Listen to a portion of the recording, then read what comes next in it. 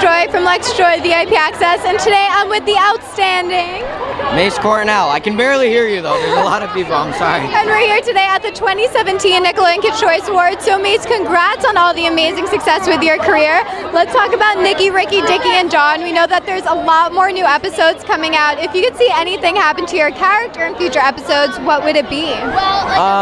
Probably more character development in all the boys and some funny stuff. Excellent. And also, if you could see any other Nickelodeon show do a crossover episode with Nicky, Ricky, Dicky, and Dawn, which one would it be? Probably the Thundermans, because like we're kind of the only show besides School of Rock to not have like superpowers and stuff, so that'd be cool for a normal world to cross with like a superhero world. Excellent, terrific. Now, what are you looking forward to the most here at this Slime-tastic event? Probably eating more food and arm wrestling John Cena, because we're doing that. Oh, no spoiler. Way! Spoiler alert! So also, if you could bring out one message to all of your fans, what message would that be?